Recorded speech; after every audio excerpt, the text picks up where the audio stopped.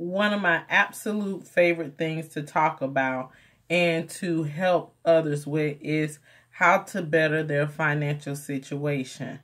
Now, I know a lot of people who just have a hard time with saving money. As my grandmother would say, every time they get money, it pretty much burns a hole in their pocket.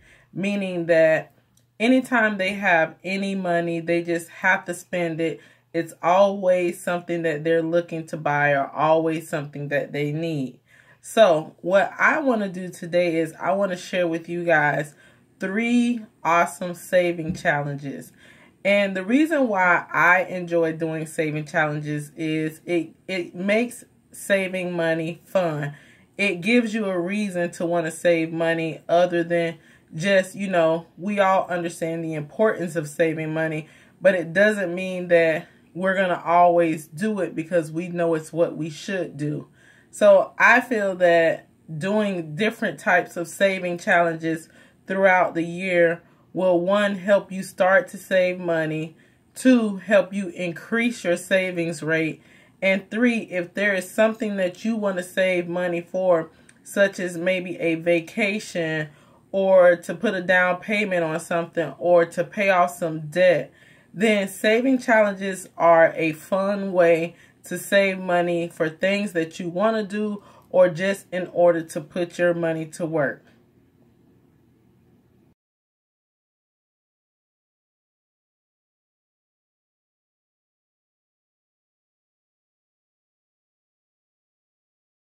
I want to start off by talking about one of my most favorite saving challenges. And the reason why this savings challenge is my favorite is because this is one that we do as a family in my household. And we do this from the start of the year till the end of the year. And how this savings challenge works is all you're doing is keeping your change. Every time you go to the store and you make a purchase, you're going to break $1. You're not going to spend your change, and you just collect it and you collect it and you collect it throughout the year. And what we usually do is we'll roll it up as we go. Some people's banks allow you to take the change in and they have a coin counter and it's free for customers. But I bank with Chase and they don't provide a coin counter. However, they do offer, customers to bring in rolled change and turn that change in for free. And you can get that money in cash or have it deposited into your, checkings or savings account. So as you can see here, this was last year. Our total count was almost $300. This year, we had a little less change. It was only about $130. But again, it is an easy way and a easy savings challenge if you're looking for a way to start saving some extra income each and every year. And again, it's really fun because it's something that you can do with your family. You guys can all put your extra change in one jar, and then you can, at the end of the year, total it up, see how much you have, and maybe if you want to use it for a vacation or you want to split it amongst everybody, whatever you guys decide to do with that money, that's up to you. But save your change is my favorite saving challenge. Challenge that I'm going to share with you guys today is probably the first savings challenge that I ever did. And it was so funny. I saw one of my favorite YouTubers explaining this savings challenge the other day.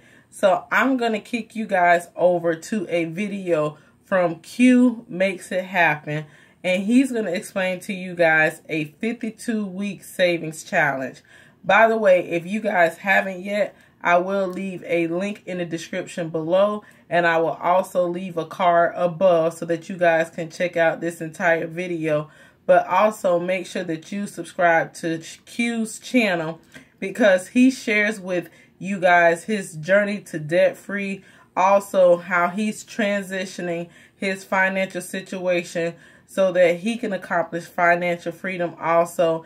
and become debt free. So I'm going to now kick you guys over to Q's video and let him explain to you guys this 52-week cash savings challenge.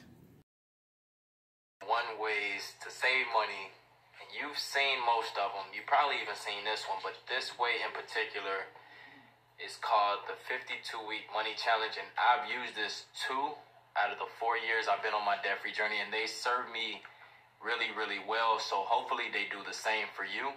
I'll show you using real money, using real cash, and I also have a chart. I also have a chart that breaks everything down even more extensively. Y'all check it out. Week 1, week 2, week 3, week 4, so forth and so on. When you add everything you've put each week so far, the very first month, if you're doing it correctly, you should have $10. Week 1 plus week 2 plus week 3 plus week 4, $10 total, and just follow that, all right? Just follow that. Just follow that pattern. Let's show you the chart now. When it comes to the chart, I have an affinity for shoebox money. First of all, let's get that out the way. But TCF, my bank, they were giving out these printouts. So here's how the 52-week money challenge breaks down. Week 1, $1. Week 2, week 3, week 4, etc. For whatever week it is, that's how many dollars you allocate. So week 1 all the way through week 52, and at the end, you should have $1,378. So every time you make a deposit, you check it off and you keep it moving. Technically it's week 1, so I need everybody to put $1 in, or you can get fancy with it and start from the end. You can start with $52 and work your way to the beginning. However you want to do it, whatever works best for you. I just know it works. Like I said, I've done this 2 out of the 4 years I've been on my journey, and it served me. The third savings challenge is one that I created myself, and I created this savings challenge in honor of the new decade to represent the year 2020, because as we know, everyone's favorite New Year's resolution is to save more and spend less. And I call this the 2020 $2,020 in 20 week savings challenge. Again, that is the 2020 $2,020 in 20 weeks savings challenge. And how this savings challenge works is I wanted to make it as simple as possible. So the only thing that you're going to be doing is saving $101 every week for the next 12 weeks. Again, you're just going to be saving $101 for the next 20 weeks every single week. And if you save $101 every week for the next 20 weeks, you will have saved $2,020. And this is a savings challenge that you can pretty much repeat as much as you want. And if you guys want, you can even double the amount of money that you're saving, and you can save a little bit more. And that applies to any savings challenge that you guys do in the future. Now, this is something that I saw on Debt Free D's page, and that is this little honeycomb printout.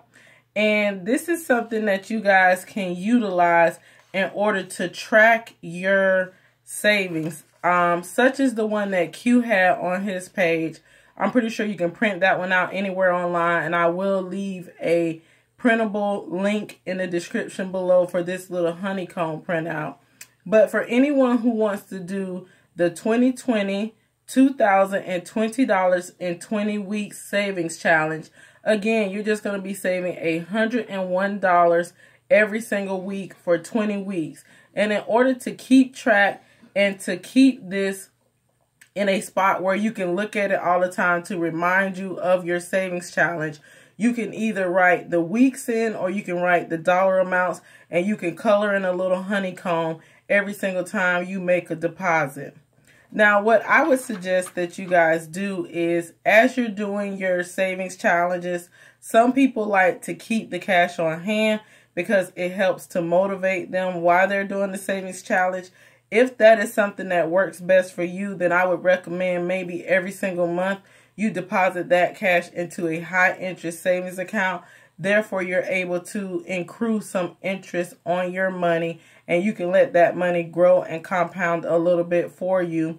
Or for those of you who are already investing, maybe you can go ahead and turn around and invest that money into the stock market after you complete a savings challenge, or maybe every quarter of the savings challenge.